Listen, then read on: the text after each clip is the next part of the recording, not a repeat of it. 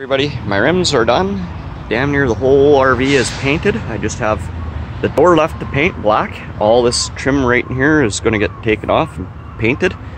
My front cab still has to get painted, but my rims are all done. The hood is completely clear coated. All your names are going to stay on for life, so no more worrying about it.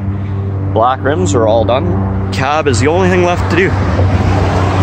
Everything is all painted nice white and black.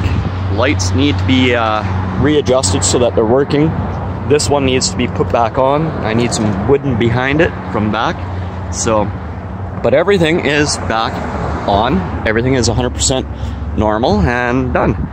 Now I just have to wait for this rain that's coming to go away, because it needs 24 hours to cure for all my paint. So all these doors will be the next thing I do, which will be probably Sunday or Monday. I'll get up and I shall do the doors, because I got lots of black paint.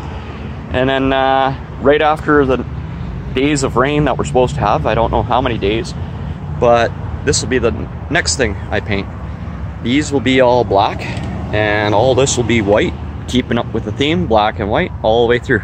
So RV life, it's coming along slow but sure, but it's definitely, I'm sure, looking a lot nicer than what it was when Travis owned it. RV life.